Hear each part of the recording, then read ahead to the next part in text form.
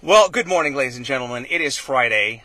This is another edition of Pickup Lines presented by Gamez Law Firm and Integrity Roofing and Siding, and we are broadcasting once again from inside this fantastic, newly washed, by the way, looks Lexus. nice. Thank you, Lexus Nice. RZ 450E, courtesy of North Park Lexus at San Antonio and North Park Lexus at Dominion. And I am literally outside the gates here at Fort Sam Houston with the man who I was going to say I've had a lot of people in this chair over the months and years. And this one would rank up there, and you literally rank up there. This is Lieutenant General John Evans, Commanding General of the U.S. Army North 5th Army. And I'm thrilled to be here, and I appreciate your hospitality. Well, thanks for having me. I was excited to do it. I've watched the group of folks that you've had on Pickup Lines, and I was like, wow, I'm in pretty good company to sit here with Ernie, with those folks, with those guests. So thanks for the opportunity. Well, again, I don't like to compare guests, and it's like comparing children. When you ask which one's your favorite, but I'm going to tell you right now, you're right up there. Well, I will say, and I'm guessing it's not the easiest thing in the world to just grab a general for 15, 20, 30 minutes at a time. You have to be very busy, even on a Friday. Yeah, well, so it's pretty steady, but I think most people in their work days are pretty steady. I've got a fabulous team, though. That's what makes the difference. They support me. They point me in the right direction. Even though I keep my own calendar on my phone and everything, I'm always sticking my head out the door saying, hey, what's next? Yeah. So they keep me going in the right direction. Well, and some of them are literally outside the car They right are. here, and I was talking to them earlier. I'm hoping, fingers crossed, that we can make this a recurring thing with the military in San Antonio. I just think there's so many great stories to be told. Something I've always wanted to do. Now, it's going to be tough to top you being in the car after today. You want to start, with the Army first. That's the way to go. But I'll certainly be your advocate as you endeavor to do that. I appreciate that. So let me just put out a disclaimer here off the top. Sure.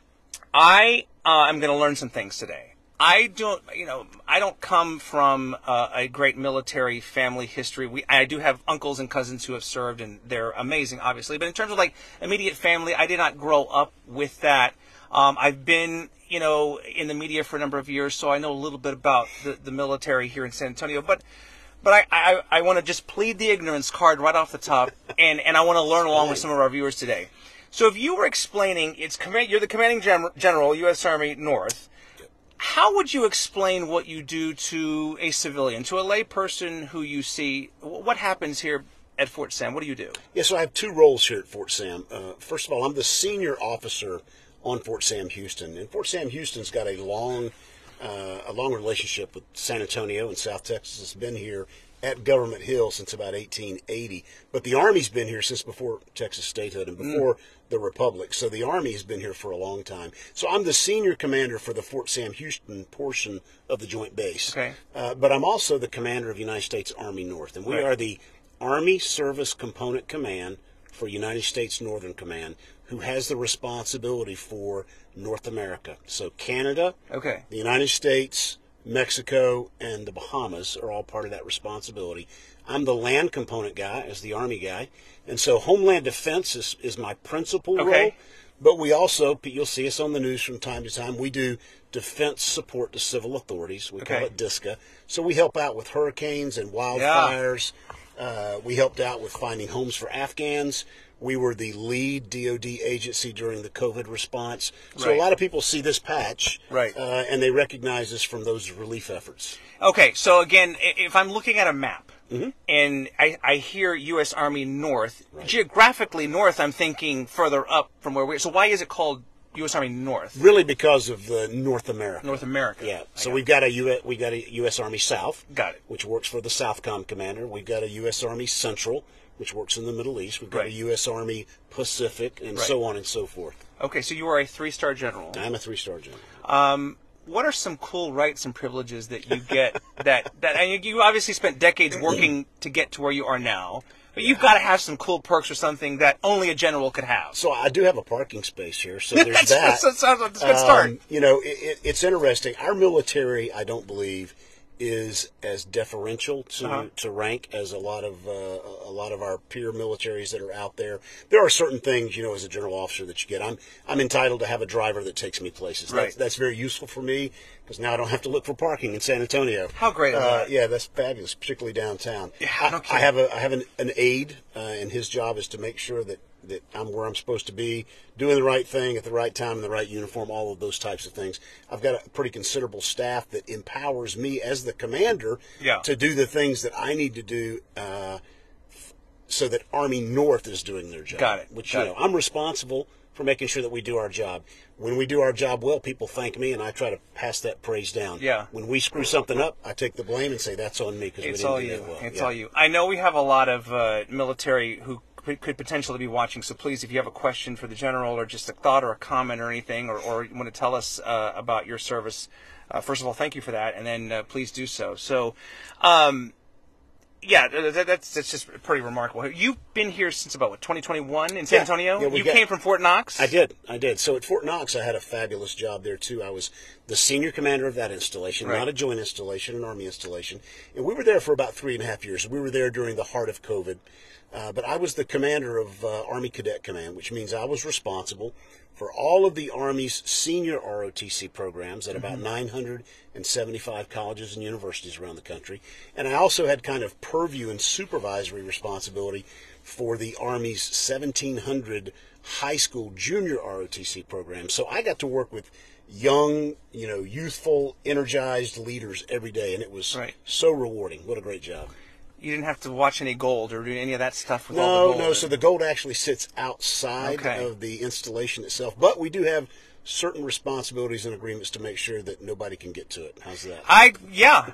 Well, similar to here, though. As I drove up, I look at the facade here of the building, and there obviously looks like there's some work happening, and you're having to work around some construction or some, is it renovations? Yeah, it is. So the historic quadrangle again was finished in about 1880, 1881. It's on the National Historic Registry, so many people in San Antonio have been here and visited it. Sure. It's open to the public if you want to come, and we've got wildlife inside the quadrangle. We've got peacocks and deer and ducks, and it's really kind of a fascinating place. But the bones of this building, even though they're 140 years old, are very solid, very sound. But the interior does need a rework every now and then. So we're doing some renovations right now to kind of bring it up to kind of some energy compliance standards to save a little money on energy, and at the same time to make our workspaces better for our employees. Very good. Okay. Where did you grow up, by the way? Greensboro, North Carolina. Okay. So I'm not from Texas, but I got here as soon as I could. You did. So, when you were a child or growing up, what was it always? Did you have a military background, or was it always going to be the military for you, or what did you think you were going to do? I'm a little bit like you. I didn't have anybody in my immediate family that had served in many years, to be honest. My father, however, was a graduate of the Citadel, the Military College of South Carolina. He went there on a football scholarship. He got injured playing football, and because of that injury, was not qualified to serve. Right. But he instilled in me and my brothers a very deep sense of responsibility to our nation. And so I went to Appalachian State University in the mountains of North Carolina. I joined ROTC because somebody told me it would be an easy A to pad my GPA my freshman year. And lo and behold, fell in love with it. Right. And then the rest, is kind of history. Did you ever think about playing football or pursuing that on a professional level? I dabbled with it a little bit at App, and what I found out was I was too small for the positions that I was suited for and too slow for the ones that they wanted me to play. Okay. Well, you did okay for yourself. I think you made a wise choice. So you got here in about, I think, September of 2021. So you've been here, right? Is that about right? 2.5 years. Okay, 2.5 years. I wonder what you knew about San Antonio before you came, and then when you got here, because we know, Military City U.S.A. and the tremendous pride and everything, but coming from outside of Texas, what did you know about this place, and what do you think about it now? Well, I'd always heard about San Antonio. I'd never been stationed in Texas, which is kind of rare, but I'm a special operations aviator by trade, and there just wasn't a lot down here for a special ops aviator to do. So we were excited about coming to Texas, particularly San Antonio, beautiful city. My wife's brother and sister-in-law had lived here for a number of years. But when I got here, I'll tell you, I saw Mayor Nirenberg the first time, and I said, "Hey, Mayor, I hear they call this Military City U.S.A. He goes, "That's right, General." I said, "That's a pretty big brag. I don't know about that." I was here maybe 6 weeks. I saw him again. I said, "You know what, Ron? You're right. This is Military City U.S.A. Because the people here are just fabulous. Yeah. They invest in and support the military in a way that I've not seen before. Yeah. No, I think we take a lot of pride in that. I would agree with you. So some people are chiming in here, and I want to see if I can Sure. get... Let's see. Okay, so this is Angel Leos. He says, what's the main thing that has changed or that you have needed to adapt to in the course of your service while in the military? I was going to ask you that. It's a good question. I spent time with the Fiesta military ambassadors yesterday. Some of them are just starting out their military careers. Sure. And I was thinking, driving over here, what it must be like for them and we're talking to high school seniors who are committing to the military branches and thinking about that.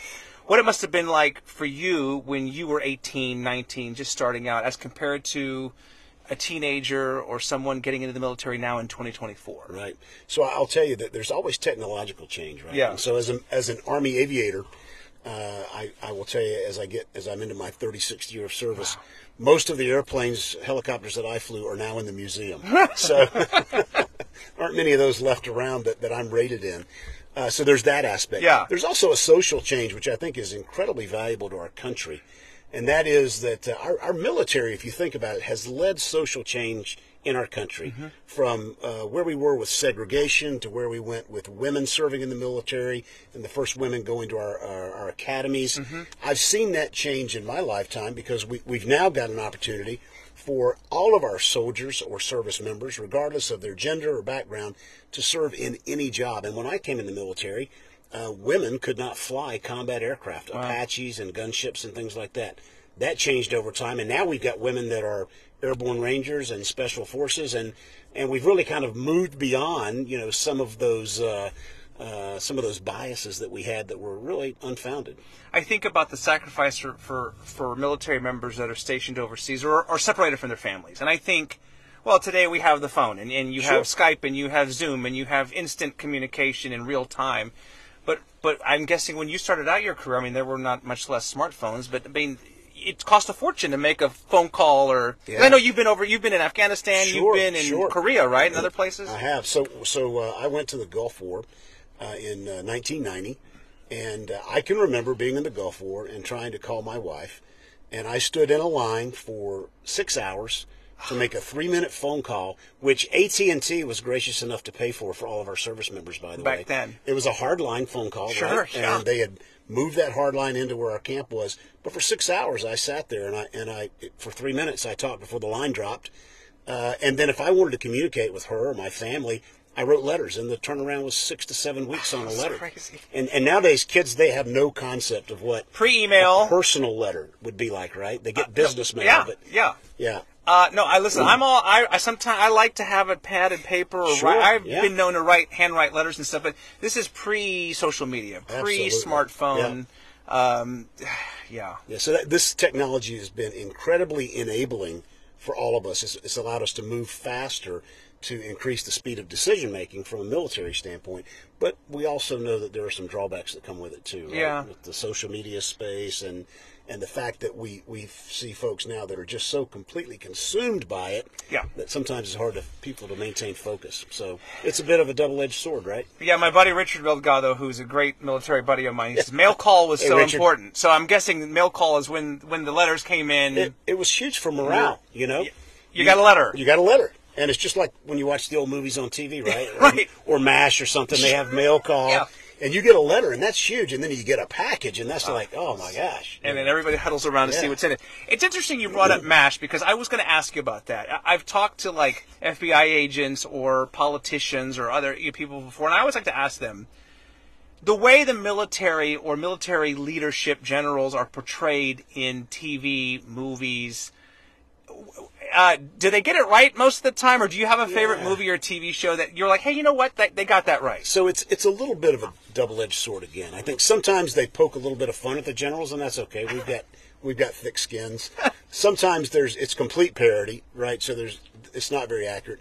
And then sometimes they do I think they do a really good job of trying to portray, what it was really like, and they are very technically correct, and they bring in technical advisors that were there.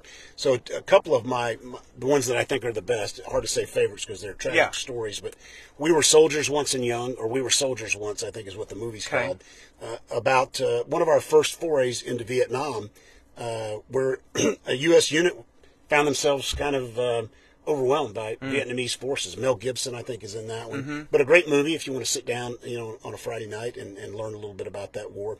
The other one's Black Hawk Down. Again, sure, I've seen that's it. my unit, Okay. the 160th Special Operations Aviation Regiment. I was not there during that time. I got Right. to the unit about 2 years later. But I think Mark Bowden, who wrote the book, he actually wrote it as a series of articles for the Philadelphia Inquirer before he made the book. He did a very good job of relating what that challenge was like, right? Being in really kind of a third world country without clear strategic guidance, and yet still trying to execute really high-end operations, and how dangerous and fraught with risk that can become.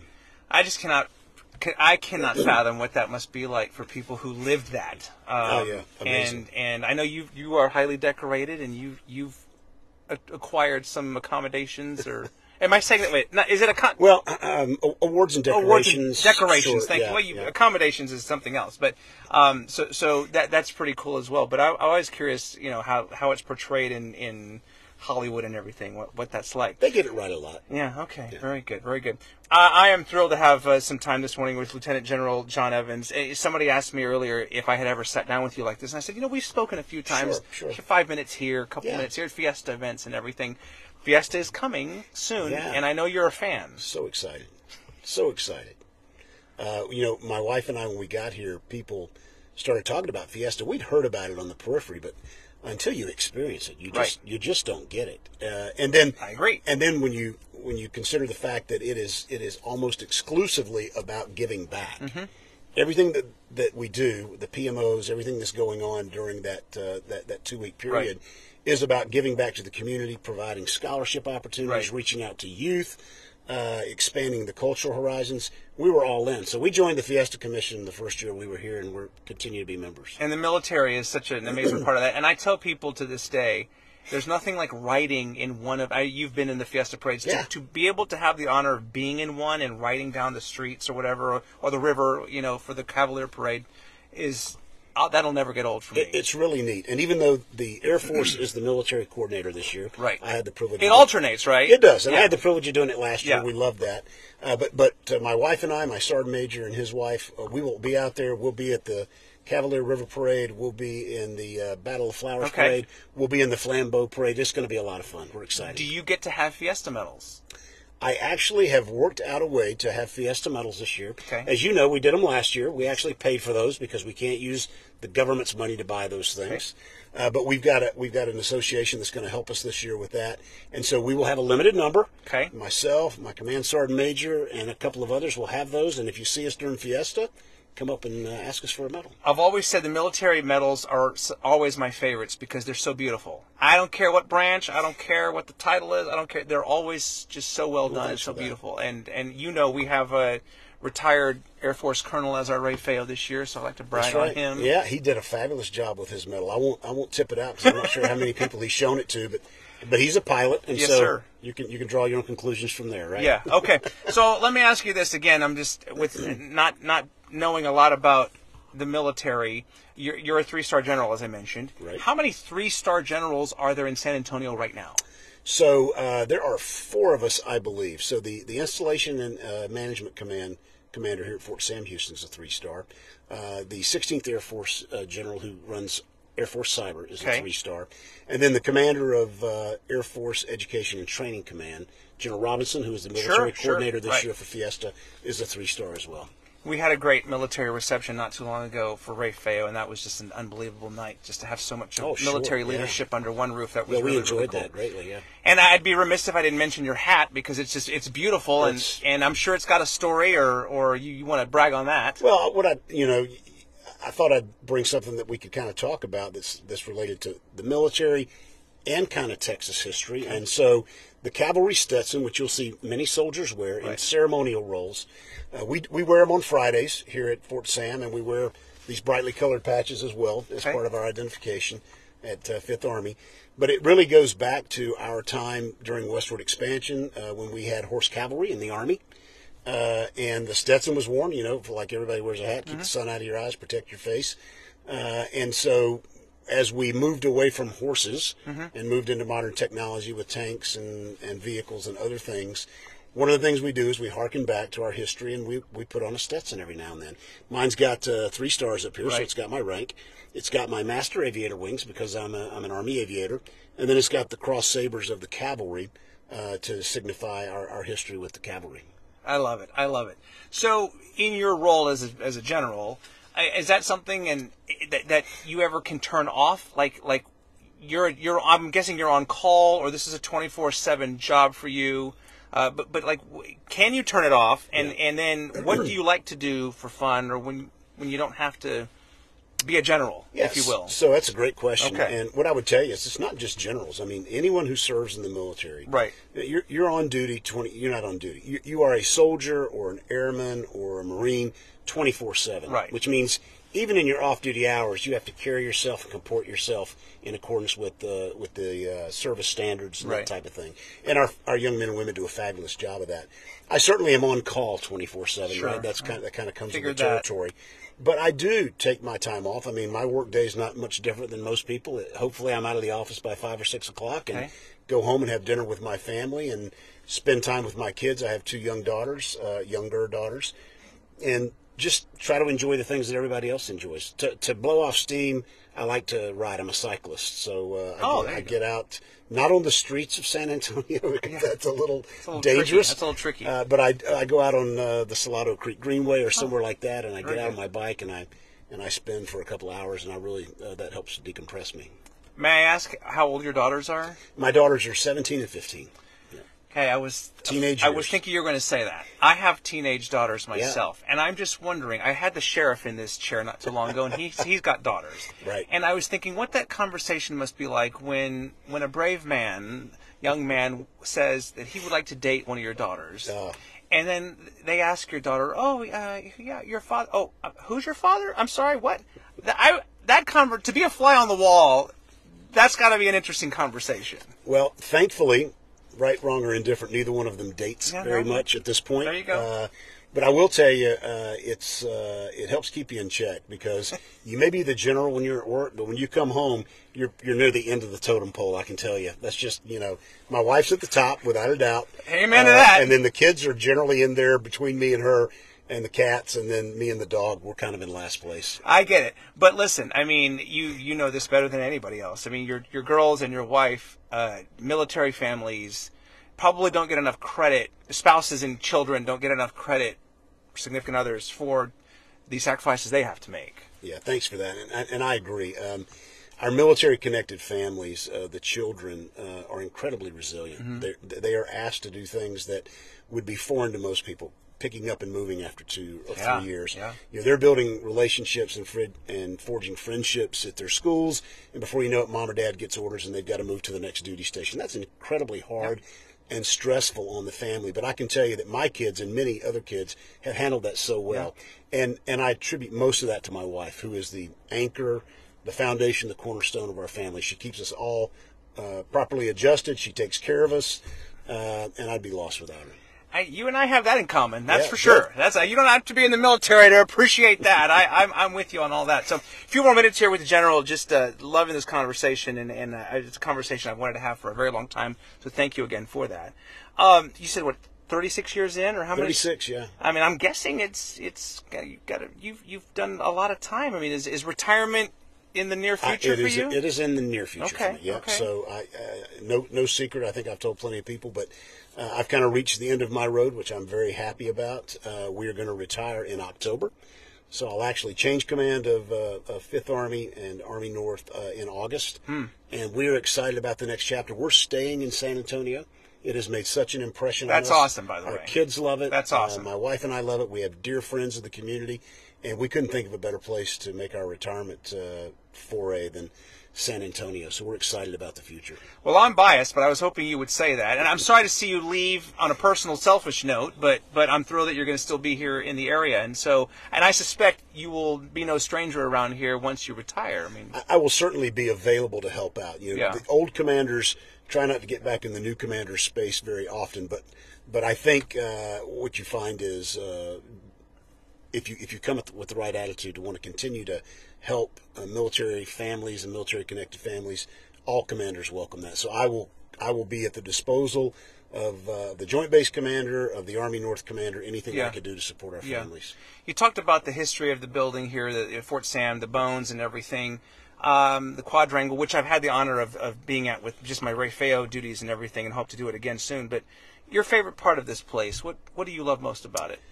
That's a tough question. Yeah. I would say I love the fact that my office is located down on the spear that's kind of on the east side, if you will. I can walk out, and my office faces Grayson. It does not face the interior of the quadrangle. I can walk out of my office and go downstairs and just walk around the quadrangle and relax and think a little bit. And maybe after a stressful meeting, I need that to decompress a little bit. And the peacocks are out there doing their thing. Yeah. And the deer are sitting over in the grass. And particularly this time of year, right? Beautiful. Late winter in San Antonio, you can't beat it. Now, it is a little cumbersome in July or August when you walk around. But I love that aspect of it. Yeah. That was one thing when I came, again, with the RAFEO, and I saw peacocks walking around and everything. Yeah. And I thought, man, this is just the coolest place. I guess finally here, as we wind down, I wonder if you have a message for people who would watch this.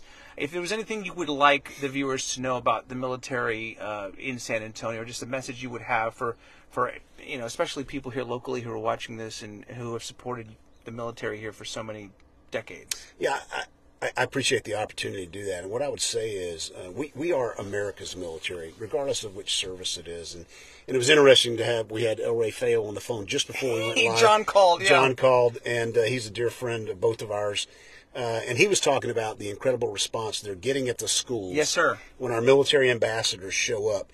And what I would say to folks that are listening out there is we still have one of the only all-volunteer forces in the world. And we are far and away the largest all-volunteer force in the world. For the sake of our nation, for the sake of our children, for the sake of our freedoms, we need to sustain that. Yeah. And that requires young men and women of conscience to raise their hand and volunteer to serve in the military. And so I would say, have the discussion with young people in your lives about the value of service beyond the fiscal value, beyond the the intrinsic things that are the health care and the pay and those types of things. Talk about the intangibles, the valuable experience, what it teaches you about leadership, and what it really instills in you with regards to giving back to your nation in defense of your country during a time where, frankly, the world's pretty dangerous. So exactly, that's what I'd say. Well, we have, in addition to John McFadden, we have 3, I believe, other retired colonels on our court. And I think combined they have something like 10 or 12 degrees that we talk about with education all the time. Of course, all paid for by, Uncle Sam, as we like to say. But I get chills every time when I'm emceeing these school visits and you see these teenagers raising their hand. And they come up, and then we give them a medal and everything, and it never fails. Speaking of medals, I think we're going to close here. I think you have a couple things you wanted to show off here real quick. So I do. People always ask me about coins, right? So in the military, we have a tradition of challenge coins. This is my challenge coin from Army North 5th Army. That is beautiful. Yeah, and on the back it's got the quadrangle, and it's got 3 stars on it. But I brought my favorite one, which is I talked a little bit about my experience as a special operations aviator. So this is my Night Stalker coin, and in the 160th we say Night Stalkers don't quit. So anyway, if you see someone in the military, you pull out your challenge coin, and if they don't have their challenge coin, the tradition is they have to buy you a beverage of your choice. Oh, nice. So what I'm going to do, Ernie, is I'm going to give you your challenge coin. Oh my goodness! Right here. And you got to make sure you've got that with you, right? Because when I see you at Fiesta, I'll be looking for a margarita if you don't have that already. That's fair. And I will gladly hand you one of my Fiesta medals as well. But I know we're going to see each other again. This is a beauty. I just want everybody to see. And I've been blessed to be handed a couple of these over the years, and I just cherish them so much. They're beautiful, and I will cherish this, sir. Thanks so much. Such a pleasure to visit with you today, Thanks for the time, General Evans. really and needless to say, thank you for your amazing service. And let me be one of the first to congratulate you on your retirement. Thanks so much. And when it's all over, I'll come meet you over here. We'll get a margarita or something. We got to do here. it. We got a brewery right across the street too. You don't have to tell me twice. So great to see you, sir. Good Thank to you see very you, much, and thanks to everybody watching, obviously for their military service. Hopefully you know by now how much deep respect and appreciation I have. So with that, we bid you farewell and say this is another episode of Pickup Lines presented by Gamez Law Firm and Integrity Roofing and Siding. We'll be back very soon with another episode right here. Have a great weekend.